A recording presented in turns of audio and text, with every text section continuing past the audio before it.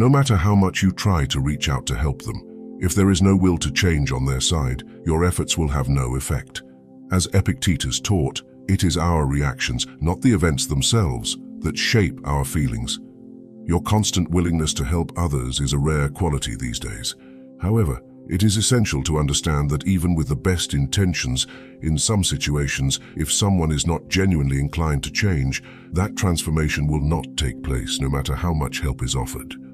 Before you invest your time and effort in situations that may be difficult to resolve, I invite you to stay with us, as this video will provide useful advice relating to clear indicators that may signal that you are facing challenging situations. We'll explore 9 types of people who, for various reasons, often choose to face their own problems rather than seek outside help.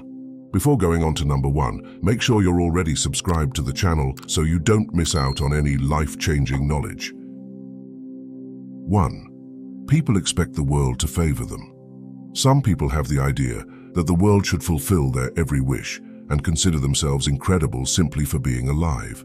Stoic principles teach us to live in harmony with the world and with others, emphasizing that respect and rewards must be earned. Even if well-meaning people want to help these individuals see reality differently, they often don't welcome this guidance and may even feel threatened. Some believe that, because of their attractive appearance, others should do things for them. This attitude can create challenges for those who are willing to help, as they often tend to exploit the generosity of others. Some individuals develop the belief that they deserve special treatment when things don't go as planned, and even when they receive help, they may express resentment and try to manipulate the situation in their favor. This can make interacting with them challenging, as reciprocity and gratitude are often absent. Generally, it is only when these people are confronted with behavior similar to what they have been demonstrating that they begin to realize the need for change. It is often necessary for them to experience firsthand the difficulties their selfish attitude creates for others before they recognize the importance of acting in a more compassionate and cooperative way. Patience and understanding can be essential when dealing with people who have this pattern of behavior, as change is often a gradual and internal process. 2. People who never admit their mistakes. These individuals avoid acknowledging their mistakes, which shows a lack of self-reflection and humility, qualities that are considered fundamental for personal development by philosophers such as the Stoics. This type of person rarely takes responsibility for their mistakes and instead prefers to blame other circumstances or individuals. Instead of reflecting before acting, they act impulsively, often without considering how their actions affect others. When things don't go according to plan, they point the finger of accusation at something or someone, but rarely at themselves. Dealing with people who believe that their choices don't affect others or who simply don't care about the consequences of their actions can be incredibly challenging. Helping them often proves to be a difficult task, as they are rarely willing to acknowledge their mistakes or take responsibility for them. When the negative consequences of their decisions manifest themselves, it's common to hear them refuse to accept any blame, often using the phrase, "I'm not to blame." If you are hoping to be able to teach them humility and thus bring about changes in their behavior, be aware that you are facing a considerable challenge. These people tend to have a habit of blaming other people or circumstances whenever things go wrong for them, which makes it even more difficult to influence a positive change in their way of acting. It is therefore essential to consider how to deal with this type of personality effectively in order to preserve your own well-being. 3. People involved in self-created illusions. There are people who get involved in fictional narratives they create about themselves. This behavior goes against the Stoic principle of self-examination and sincerity. It's like hiding problems under the carpet. The Stoics teach that we must face our mistakes and challenges in order to grow. The big obstacle with these people is that they are so invested in their fictional stories that they ignore the reality perceived by others around them. They don't understand that our minds can distort the truth, seeing things based on our emotions rather than how they really are. Often, they don't intend to harm but are trapped in a habit of deceiving themselves. This pattern may have its roots in a difficult childhood, and the longing to belong may have influenced their perspective. These obstacles may have led them to construct a comforting reality for themselves. Helping them is a complicated task, since they have erected sturdy mental barriers around themselves. You can try to persuade them that the earth is round, but they will stubbornly argue that it is flat. Even when clear evidence is presented, they distort the facts to fit their perspective. Genuine change will only occur when they recognize that their thinking is wrong, and this often requires expert psychological guidance. This situation makes us reflect on current political debates in which many people remain loyal to their ideologies, even in the face of logical flaws. Even when they contradict themselves, they still believe they are right. This highlights the challenge of dealing with those who resist profound changes in their way of thinking and the importance of approaching these issues with understanding and patience. 4. People who think it's never their fault. These people have a habit of blaming everyone else and rarely do any self-reflection. This attitude contradicts the idea that we should focus on how we react to situations rather than blaming the situations themselves. When we don't take control of our own reactions, our emotions can overwhelm us, leaving us perplexed. The question is, how can you help someone who constantly blames others for their problems without ever acknowledging their own mistakes? If they can't identify where they might be going wrong, they won't feel motivated to improve themselves because they believe they are already the best version of themselves. Some people have a habit of constantly blaming others, often because they are unable to recognize their own mistakes or simply choose to ignore them. For these people, a lack of friends is always the fault of others, a lack of good health is blamed on the high cost of healthy food, and a lack of employment is justified by the supposed lack of interest on the part of interviewers. Helping these people can be a challenge, as they are often resistant to recognizing their own shortcomings. An effective approach to dealing with this situation is to let life be their teacher. Over time, as they face the consequences of their attitudes, they may begin to realize the real challenges they face.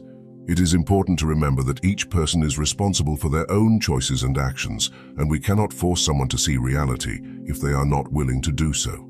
Therefore, patience and detachment can be useful strategies when dealing with people who constantly blame others for their difficulties. 5. Opportunists. Deeply understanding the feelings of others is a rare and admirable quality. The Stoics valued empathy, the act of feeling other people's emotions without passing judgment. However, it's important to be wary of those who exploit this kindness. Some people see empathy as a weakness and feign friendship just to take advantage. How can you spot them? Observe their actions. True friends ask for help when they are truly in need, while these people often ask for regular favors, even for situations they could solve themselves. Some know how to make you feel guilty. Initially, they might say, "You're a great friend. Can you help me with this?" It's fine to ask for help from time to time, but these people ask constantly, even when they have the ability to manage on their own. They repeatedly show indifference to your time and obligations. This is unfortunate, because even when you don't want to or can't help, you often end up giving in to their demands. These people make a point of making you feel guilty if you refuse their requests, making the interaction stressful. Even after countless times when you have extended your help, they don't show any change in behavior, maintaining the belief that there will always be someone available to help them. In this scenario, the recommendation is that you choose to distance yourself from these people, preserving your mental health and well-being. Remember that the priority should be taking care of yourself and maintaining the commitments and responsibilities you have made. This is not selfish, but rather a way of protecting your own quality of life and establishing healthy boundaries in your personal relationships. Opportunistic people try to dominate us and make decisions for us. So we have to do as the Stoics did and control our minds and master our emotions so as not to fall into the traps of anxiety, pain, and agony. For this, we've left a link in the first comment to help you deal with these problems and shield your mind in today's world. 6. Those who are stuck on the negative aspects of life. There are people who have a habit of seeing the negative side of situations, unlike the ancient sages, such as the Stoics, who valued serenity and faced challenges with courage and gratitude. It is essential to recognize both the ups and downs of life in order to maintain a healthy mental balance. Although everyone has difficult days and experiences feelings of anger or sadness, it's another thing when someone focuses exclusively on the negative aspects, neglecting the good parts of life. This focus only serves to amplify the sadness and obscure the beauty of the world around them. Some individuals seem to be experts at focusing on the negative, and helping them can become a challenging task. When they share their problems, it's natural to want to offer solutions, but they always seem to find a new problem for every answer you give. Their constant negativity can start to affect your own mood, similar to watching the news on television, where most of the news is about unfavorable events. After offering various suggestions, you begin to question whether they really want help or whether they prefer to simply complain and draw attention to themselves. They often feel uncomfortable if all their problems suddenly disappeared, because they enjoy having this complex mix of challenges to discuss. They always seem to be immersed in conversations about their difficulties, as if that's what life is all about. They talk incessantly about lack of money, problems with their children, disagreements in relationships, and dissatisfaction at work. Do you really think you can make a difference in the life of someone who constantly complains about every area of their existence and yet still seeks help? Perhaps it's wiser to avoid trying. In order to remain optimistic and energetic, it may be more effective to allow this person to find their own way. Hopefully, over time, they will learn to adopt a less negative attitude. Instead, focus your energy on those who genuinely value your advice and want to evolve. Otherwise, you run the risk of becoming as negative as the person you tried to help without realizing it. 7. People who don't want to learn or change. Stoicism invites us to explore introspection and seek constant personal improvement. However, some people resist examining their defects and evolving. They choose to remain the same, often blaming others for their adversities. Offering help to these people can be a challenge, as they tend to close themselves off to others' guidance. For example, we have John, who never admits a mistake, even in the face of clear evidence, always finding a scapegoat. Judith, in the workplace, receives constructive feedback to improve her performance, but prefers to ignore it, believing that her approach is always the best. James faces recurring problems in his relationships, but insists that the lack of the right person is to blame, without evaluating his own behavior. Lauren, on the other hand, when faced with financial challenges, chooses to blame her job for not paying her enough instead of considering saving money. On certain occasions, it is more beneficial to allow these people to find their own solutions, without the need for detailed guidance at every step. Stoicism reinforces to us the importance of tuning into the harmony of nature, building solid relationships, and taking responsibility for our actions. By adopting these principles in our journey, we are able to pursue a life rich in meaning, harmonized with the universe. 8. People who only think about themselves. Some people are so self-centered that they tend to believe that the universe revolves around them. For example, imagine that you are discussing the issue of poor security in your city. Individuals of this type might say, security isn't a problem, simply because they haven't experienced any problems in this regard. And when you share good news, such as a new job, they manage to divert their attention from your joy and focus on how dissatisfied they are with their job. They seem to absorb your happiness and exchange it for their own challenges. From then on, even though you should be in the spotlight, these friends end up taking control of the conversation. The current situation seems to revolve entirely around the other person's feelings, as if what you think or feel is considered irrelevant. In this context, you need to reflect on your willingness to continue to be there for someone who shows exclusive concern for themselves. The key question is whether you feel confident enough to approach them and ask them to consider the perspective of others and act more empathically. However, it is essential to remember that even if you try to help someone become a better person, change can only occur if they are truly willing to transform themselves. But if you are committed to your own growth, and you notice that the people around you maintain a negative attitude that can hinder your progress, it may be advisable to consider distancing yourself from these relationships in order to preserve your emotional well-being and continue your quest for personal growth. 9. People who don't plan ahead. Imagine observing a loved one who doesn't make full use of their talents and not having the ability to change that. It's challenging when you try to emphasize how quickly life goes by, but the person seems indifferent. You believe that this person has greater potential than they realize.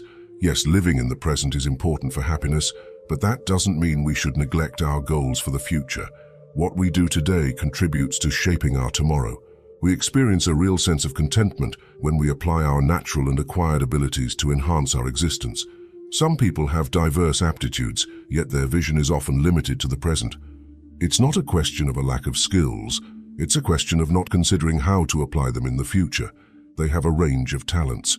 The most effective way to help them is not by teaching them new skills, but by motivating them to use the ones they already have. Often, these people just need action. They are fully aware of their potential and what they can achieve, but if they continue to constantly depend on others and don't act on their own, it will be a challenge to inspire them to grow.